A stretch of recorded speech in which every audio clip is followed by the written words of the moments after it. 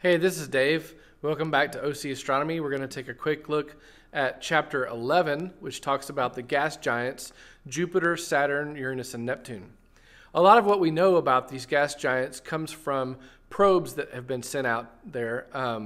The earliest ones were called the Pioneer probe. The Pioneer 10 and 11 probes were the first to get to Jupiter, and then Pioneer 10 even flew on to Saturn, and they were able to find out some stuff by flybys as they went by the planet.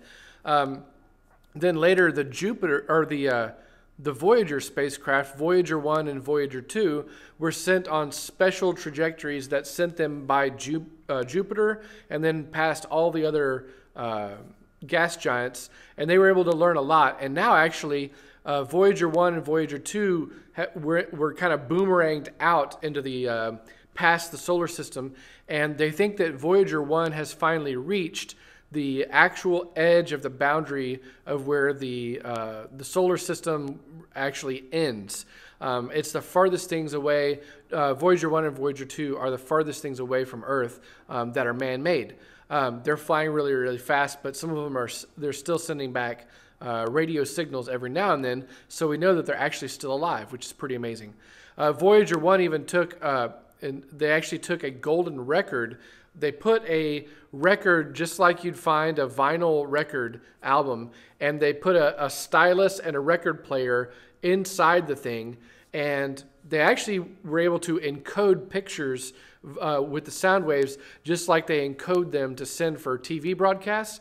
And they were able to encode those pictures, and they put on there on a plaque kind of a way to decode those signals. And the thinking was that if that probe is ever found by an intelligent life form, that by somehow figuring out the stuff that's on the plaque, realizing what the golden record is and the stylus that's able to play it on the record player, that they could actually hear sounds from Earth and music from Earth, and also they could decode some of those sound waves that we sent pictures, and they could actually see pictures of things that are on Earth, which is really, really interesting. There were pictures of things like a woman holding a child, a grown man and woman and family, trees, the traffic and buildings of New York City, and things that show Earth like it was in the 70s. You got to admire the 70s. It was a groovy time. They did a lot. But the Voyager 1 and Voyager 2 were sent out into space, and maybe one of these days somebody will find them. Who knows?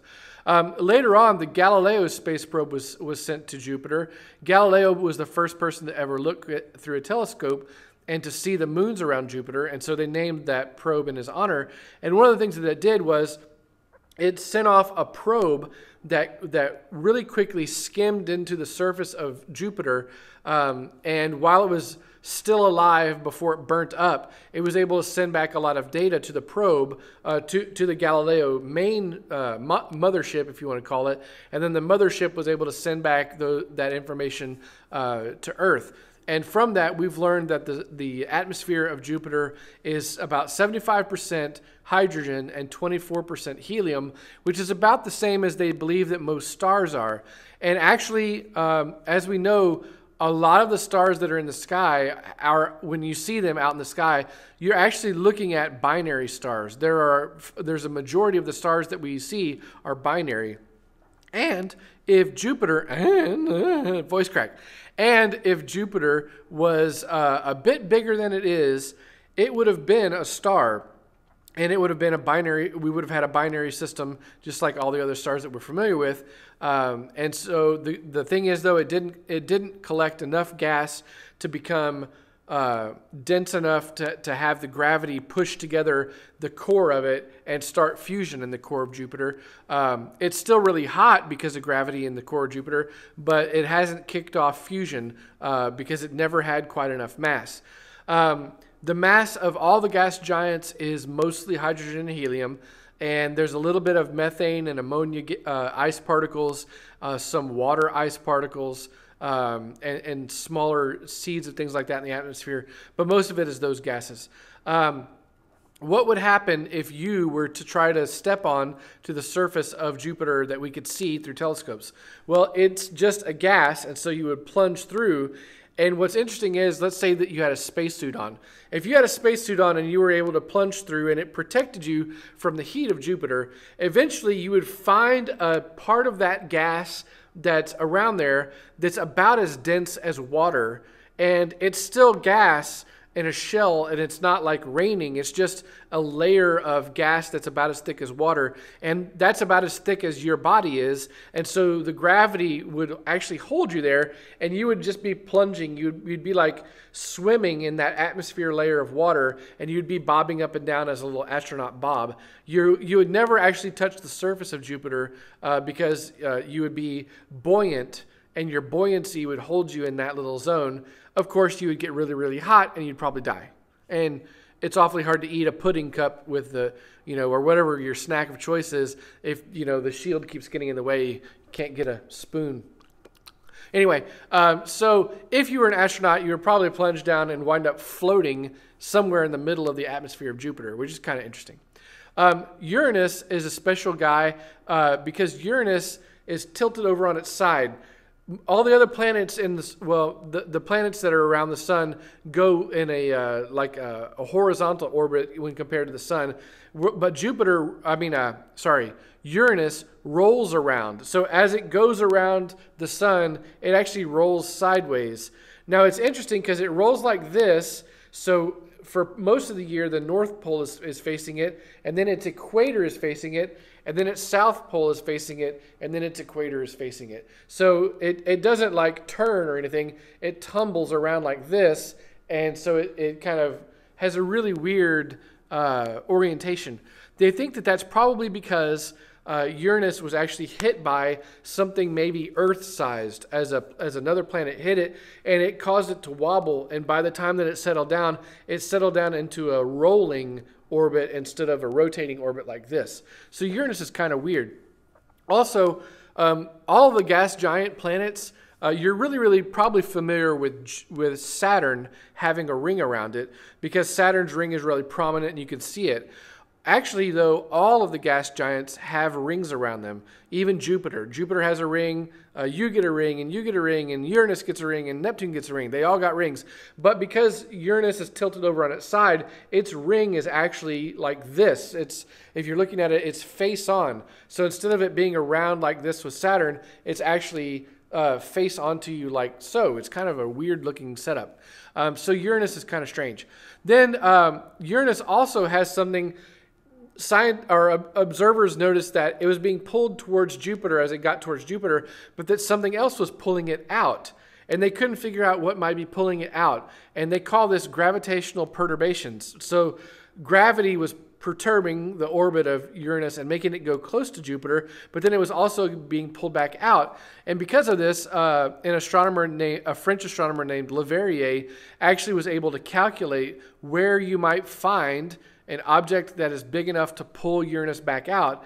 And they were able to look in that area of the sky, and amazingly, they found the planet Neptune based on the calculations of Leverrier. So it's kind of an interesting story. The planet Uranus was found with a telescope, and then the planet Neptune was found using mathematics. So that's an interesting story that's in that chapter. Also, the last thing is the reason why Saturn's rings look so prominent. Why is that? Its rings look really prominent because they think that a pretty large-sized comet went too close to Saturn, and as the comet was going around Saturn, or as it was flying by, it was caught in its gravity. And there's something called the Roche limit, R-O-C-H-E, I think, Roche limit. It was named after the guy who figured it out. But basically, if you get too close, if an object like a moon gets too close to its host planet, the tidal forces can actually rip it apart. So what they think happened is a comet got pulled into the orbit of Saturn, and it was going around and around, but it got too close to Saturn, and it being a comet and being kind of loosely held together, it got inside that Roche limit, and then the tidal forces pulled it apart. And as it pulled it apart, it spread out the ice particles. And what they know now is that Saturn's rings are almost certainly composed of water ice. So it's kind of unique. But because the water ice crystals are really clear and shiny, when the sunlight hits them, they really stand out. And so Saturn's rings really stand out a lot brighter to us than the rings of Jupiter, Uranus, and Neptune. Jupiter, Uranus, and Neptune's rings are probably formed of smaller bodies like asteroids and maybe even comets also, but they're far enough away where they haven't broken up. And so they have a bunch of little tiny moons, but they've been pulled together by Jupiter and those larger planets' gravity. But Saturn's, the one that got pulled close to it, broke inside the Roche limit and got torn apart by the gravity. So there you go. There's a little bit of information about the gas giants. They think that they formed whenever the inner planet or the inner planets probably might have had a lot more hydrogen and helium around them, but once the sun kicked off on fusion and you started getting solar radiation coming out, that it basically blew all those particles of hydrogen and helium out into the outer atmosphere, and then they kind of condensed around those bigger objects. The first one that it would have had a chance to condense around was Jupiter, and Jupiter's mass is gigantic compared to all the other ones. Jupiter has I think it accounts for 9/10 of the mass of all the planets. So it's quite a bit bigger than all the rest of the planets combined. And again, if Jupiter had been just a little bit bigger, we'd have been a binary system instead of just having one star. We would have had two. So there you go. There's a little bit about the gas giants. That's chapter 11. I hope you are doing good, and I hope you have fun on the quiz.